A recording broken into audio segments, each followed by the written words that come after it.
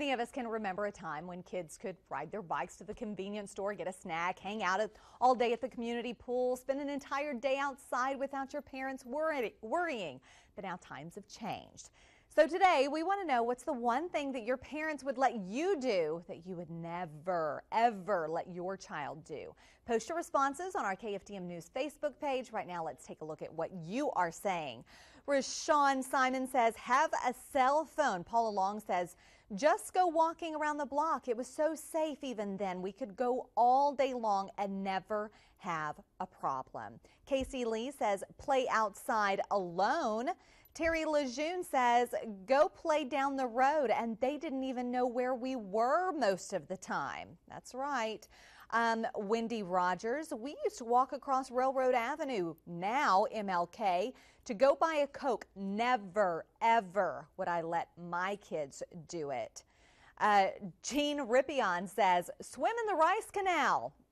Don't think that would be a good idea now.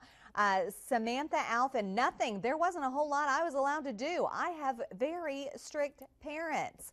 Kim Hawkins says, spend the night at a friend's house. Jackson O'Brien says, play in the flood. That was a lot of fun back then.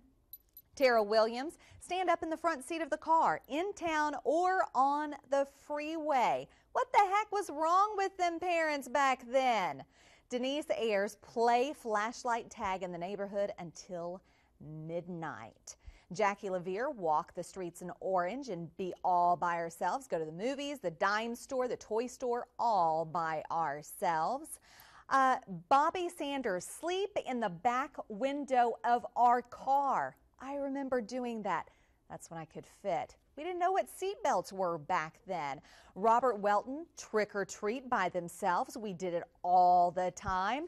Laura Ashworth, play with lawn darts.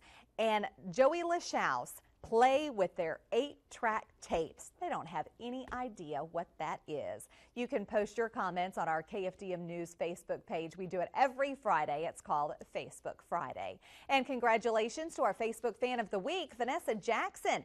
If you'd like to be our next Facebook Fan of the Week, you can log on to our Facebook page, click the Inside KFDM tab to enter.